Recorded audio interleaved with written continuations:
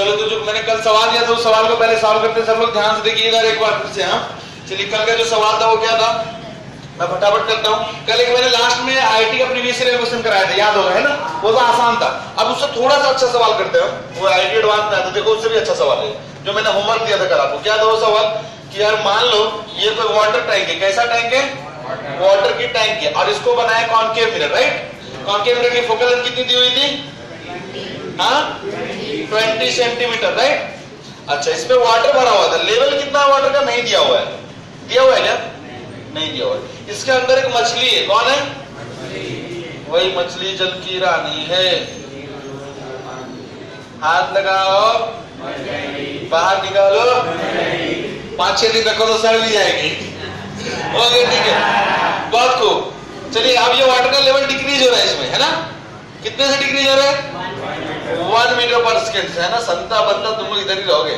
और ये कितने जा रहा है ऊपर, 2 मीटर पर सेकेंड से, बहुत खूब। और व्यूअर का है आपका आंख, ये आपका आंख, ठीक है, ये आप व्यूअर है। यहाँ पे हमसे क्या पूछेगा, फाइंड द, क्या पूछ रहे हैं, find the velocity of the fish as viewed by the viewer.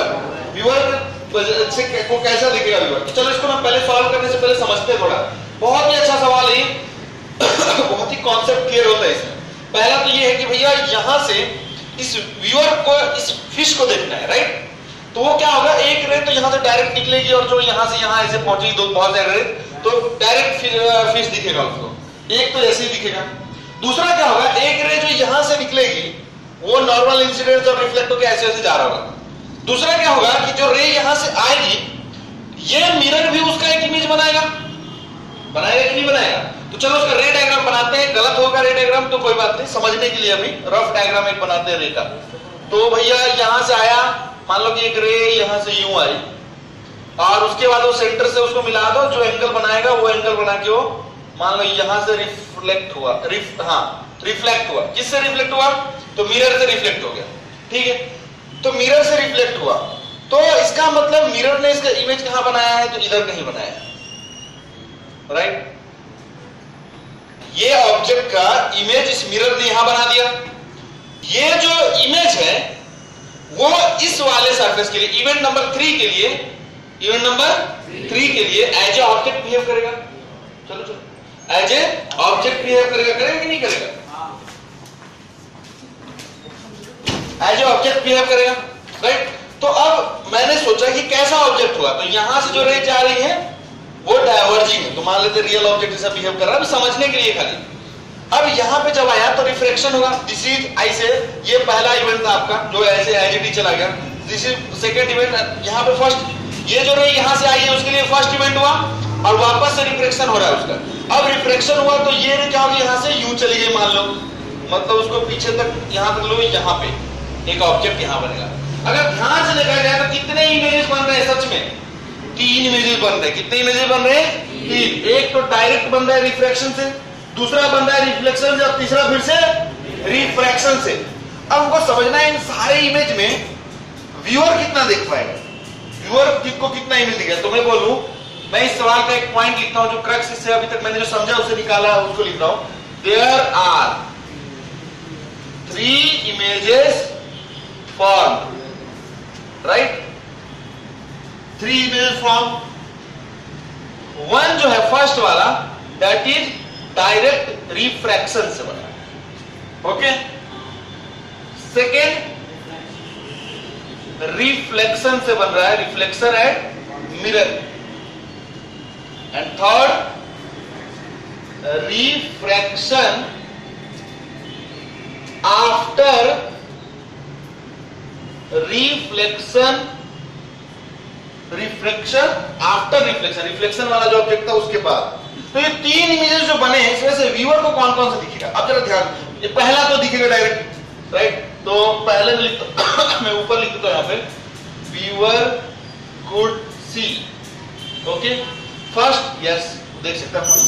Second की बात करते हैं। सेकंड जो रिफ्लेक्ट हो रहा है वो व्यूअर को नहीं दिखाई पड़ेगा, ये वाला ऑब्जेक्ट इमेज व्यूअर को दिखेगा ही नहीं, क्योंकि वो यही वाला व्यूअर को यहां दिख रहा है, मतलब समझ में। सो सेकंड वाला जो इमेज बन रहा है वो व्यूअर नहीं देख रहा है। व्यूअर कौन देख रहा है, थर्ड वाला, वही यही वाला ऑब्जेक्ट उसको यहां दिख रहा है, बिकॉज व्यूअर के लिए ये इमेज एज ऑब्जेक्ट बिहेव कर रहा है। मेरी बात समझ में आ रही है सबको? हाँ या ना बोलो? समझ में आ रही है? सब लोग, कुछ लोग बोल नहीं रहे, क्यों? समझ में आ रहा है ना? बोलो। ओके, बहुत खूब, यहां तक समझ में आएगा मुझे, बहुत अच्छी बात है। तो ये हो गया अपना रियल। अब मुझे निकालना क्या है, पूछा था कि find the velocity of the fish as viewed by the viewer. तो व्यूअर ने एक तो ये वाला वेलोसिटी देखेगा कुछ, तो भी इस इमेज का जो वेलोसिटी आएगा, और एक इसका देखेगा, सॉरी मतलब इस वाले का। व्यूअर को दो इमेज दिखाई पड़ रही ना? व्यूअर को कितने इमेज दिखाई पड़ रही है यार? सब लोग बोलना है, अगर नींद आ रही तो बोलो। नींद आ रही है सुबह सुबह? नहीं ना। तो व्यूअर को कितने इमेज दिखाई पड़ रहे हैं? दो इमेज दिखा रही। कितने? दो। मतलब कि व्यूअर को दो स्पीड भी दिखाई पड़ेगी, दो इमेज दिखाई पड़ेगी, दोनों चल रहा है ना, तो उसको दो इमेज स्पीड दिखाई पड़ेगी, नहीं दिखाई पड़ेगी? अच्छा बताओ कितने लोग इस क्वेश्चन को घर पर ट्राई किए? सच सच ऑनेस्टली बताएगा, ऑनेस्टली। जितने ऑनेस्टली जिन्होंने ट्राई किया है तो उनको अभी अच्छे से क्लियर होगा। समझ, आप लोगों ने जो ट्राई किया उसी का आंसर आया, खाली ऊपर वाला आ गया, ये वाला नहीं निकला। अच्छा ठीक है, समझ में, अभी तक मैंने जो समझाया समझ में आ रहा है? अब हम फाइंड आउट करते हैं, एक इसका निकालते हैं और एक पहले उसका निकालते हैं, जो रिफ्लेक्शन के बाद रिफ्रैक्शन हो। मैं पहले रिफ्लेक्शन वाला कर देता हूं, फिर उसके बाद ये डायरेक्ट वाला करूंगा। तो मैं सोचता हूं यार कि अगर जो रिफ्लेक्शन हो रहा है मिरर में, वो उसका जो इमेज होगा वो इस व्यूअर के लिए एज ऑब्जेक्ट बिहेव करेगा। तो पहले मैं देख लेता हूं ये मिरर जो है इस फिश का इमेज कहां बना रहा है, राइट? तो मैं क्या करता हूं, पहले ये आपका मिरर है, राइट, और इसमें आपका एक फिश है, फिश मतलब ऑब्जेक्ट है, और वो कितने डिस्टेंस पे यहां से 30 पे है, और इसका इमेज हम निकालते हैं। तो अपने को पता है सिंपल क्या होता है, v equal to uf upon u minus f। u मतलब कितना? प्लस 30 माइनस 30, बिकॉज ये इंसिडेंट रे का डायरेक्शन है। अगर ये इंसिडेंट रे का डायरेक्शन है तो ये होगा प्लस और ये होगा, समझ में आया ना? इसका क्या वैल्यू है, हमेशा वो जरूरी नहीं कि वो ऐसे एक्सिस पे हो, इसलिए बहुत जनरल याद रखना है। तो u के जगह पे हो जाएगा माइनस 30, f की वैल्यू कितनी होगी? Minus 20। So minus 20 divide minus 30 and then plus 20। अगर आप देखो तो this is 60 upon minus 10, right? 600, sorry, तो दिस इज माइनस 60 सेंटीमीटर। अरे यार ये तो माइनस आ गया, मतलब अपना रे डायग्राम गलत है। मतलब ये जो इमेज बना रहा है वो ऊपर, ये 30 है तो 30 इधर आ रहा है। अब वाटर इसमें कितना है पता नहीं है, मतलब मैं मान लो वाटर बहुत ज्यादा है तो अंदर वाटर यहां तक मान लो, तो इधर कहीं बनेगा, समझ रहे हो? मतलब वो ऑब्जेक्ट अभी भी रियल जैसा ही बिहेव करने वाला है, वो तो मुझे समझना है, उसमें कोई गलत नहीं, लेकिन ये इमेज यहां ना बन के वहां बनेगा। अब ये बन गया 60 सेंटीमीटर पे, बहुत खूब। अब ये जो 60 सेंटीमीटर बना एज ए ऑब्जेक्ट बिहेव करने लगेगा। वो एज ए ऑब्जेक्ट बिहेव किसके लिए करेगा? रिफ्रैक्टिव, मतलब इसके लिए। तो मैं सोचता हूं, अब ये तो ठीक है, माइनस 60 निकाला मैंने। इस सवाल को करने से पहले मुझे एक और चीज समझ में आया। अब मैं इसको क्या समझता हूं, इस मिरर को ना थोड़ा ऐसे कर दो। अब मैं समझता हूं क्या, देखो सब लोग मेरे साथ रहना, अभी मैं बाकी सब भूल गया हूं। मैं मान रहा हूं कि ये फिश है हमारा, ठीक है? ये फिश कितने पे था? तो सर 30 पे था। इसकी फोकल लेंथ कितनी है? 20 है। इस फिश ने का इमेज इस मिरर ने कहां बनाया? 60, मतलब इधर बनाया कहीं, राइट? यहां पे हमारा इमेज बना है फिश का, और ये फिश है। अब ये फिश जो है वो कितने से चल रहा है? इधर की ओर चल रहा है 2 से। ये जो इमेज है वो एज ए ऑब्जेक्ट बिहेव करेगा, मतलब रिफ्रैक्शन सरफेस के लिए, रिफ्रैक्टिव सरफेस के लिए लेटर, है ना? तो मैं क्या करता हूं, पहले इस इमेज की स्पीड निकालता हूं। कहां से? तो ऑब्जेक्ट इमेज वेलोसिटी से। आपको पता है रिफ्रैक्टिंग मिरर होता है तो एक्स डायरेक्शन में इमेज की स्पीड क्या होती है? Minus M square. We I O x equals to, सब लोग बोलो, we I O in x direction equals to minus M square velocity of object with respect to observer in x direction. यही होता है ना, वाई में बड़ा वाला आता था। तो चलो अब मैं लिखूंगा इसका image minus M square mean minus we square by you square, and velocity में तो दिया हुआ क्या? +2 दिया हुआ है, क्योंकि ये पॉजिटिव और ये नेगेटिव है, तो +2। तो देखो we square by you square की माइनस वी स्क्वायर का वैल्यू कितना है? 60 का स्क्वायर हो जाएगा, तो 60 into 60 upon 30 into 30, minus minus plus हो जाएगा इंटू 2। सो ये क्या हो जाएगा? मतलब -8 आ रहा है, राइट?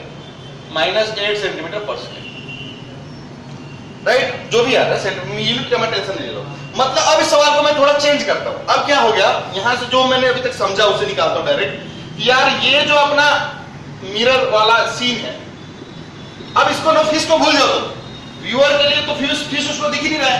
हम बात कर रहे हैं सेकंड केस, ये वाले केस की।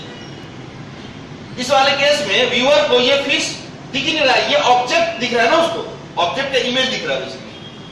उसको क्या दिखेगा कि एक ऑब्जेक्ट है यहां पे जो कि +8 आ -8 आ रहा है ना, -8 मतलब इधर की ओर होगा, मतलब ये इमेज इधर 8 से जा रहा है।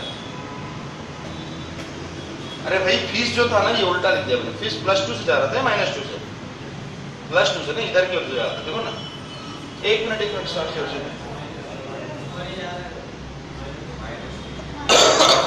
-2 ही था ना।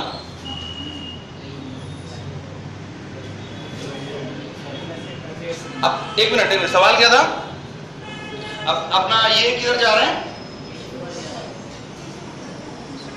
फिश ऊपर जा रहा है ना, मतलब कितने जा रहा है, -2 से जा रहा है, +2 से, -2 से।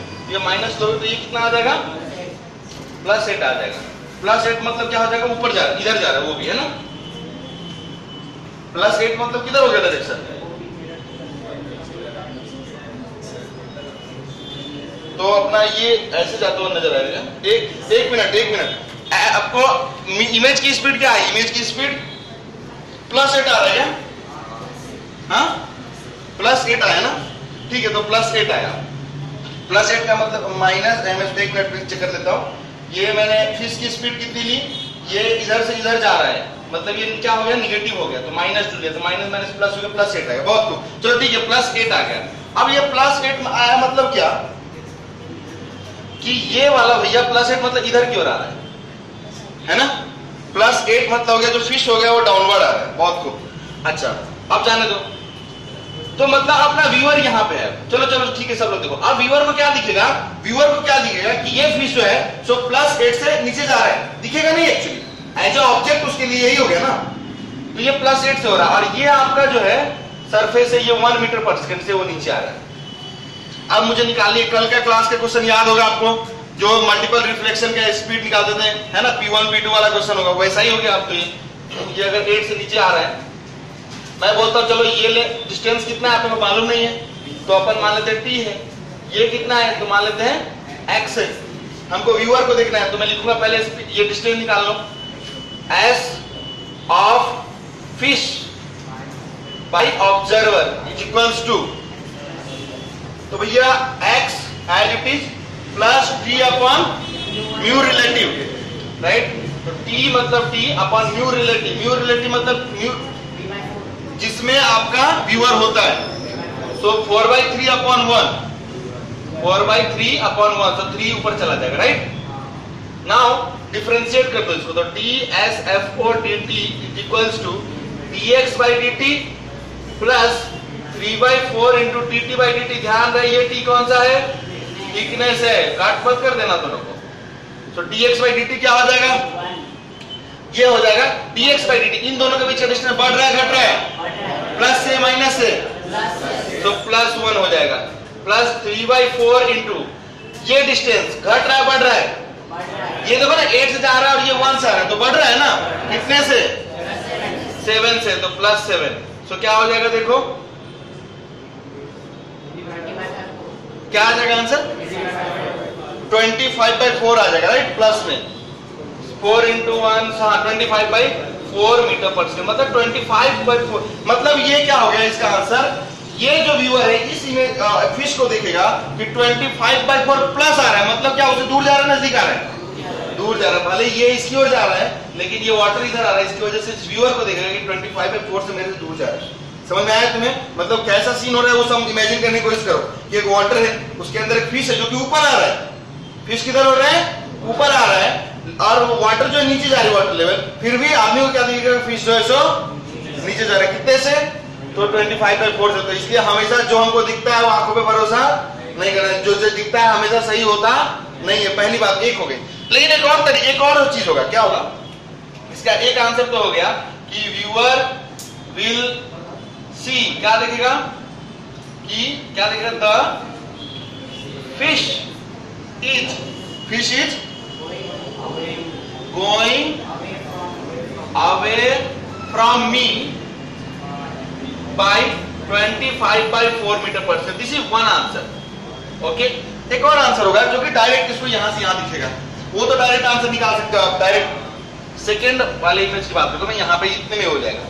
सेकेंड वाले केस में क्या हो रहा है, ये वाला भैया यहां से यहां जा रहा है, इसे ऊपर डायरेक्ट जा रहा है ना, तो उसका कैसे निकालते हैं? कौन सा फॉर्मूला? डायरेक्ट कैसे निकाला जाए? सिंपल। कल का सवाल हो गया वो सिंपल। क्या सवाल हुआ कि यार एक टैंक है, इस टैंक के अंदर एक ऑब्जेक्ट है एक ऑब्जेक्ट है, वो ऑब्जेक्ट कितने से ऊपर जा रहा है?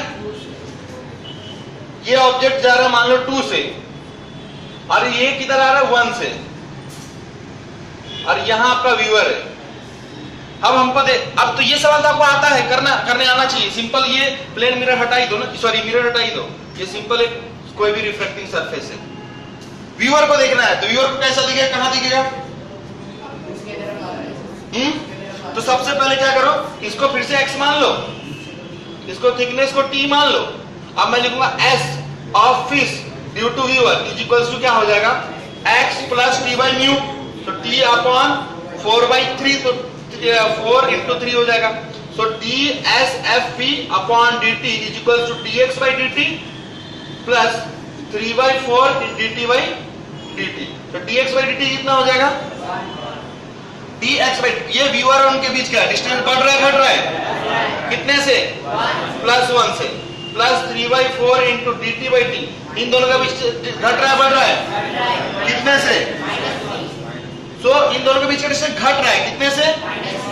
-3 से। Very good. सो ये हो जाएगा -9/4 प्लस 1 मींस -5/4, -5/4 मीटर पर सेकंड। इससे क्या पता चलेगा -5/4 से कि that fish is coming towards me with a speed of 5। सो इसमें ये आंसर क्या होगा कि fish, viewer will perceive fish is coming towards me, किससे आ रहा है भैया, विद स्पीड ऑफ 5/4 मीटर पर सेकेंड। दोनों ही आंसर सही हैं और दोनों ही समझ में आने चाहिए। फटाफट लिख लीजिए, कितने लोगों का दोनों आंसर आ गया था?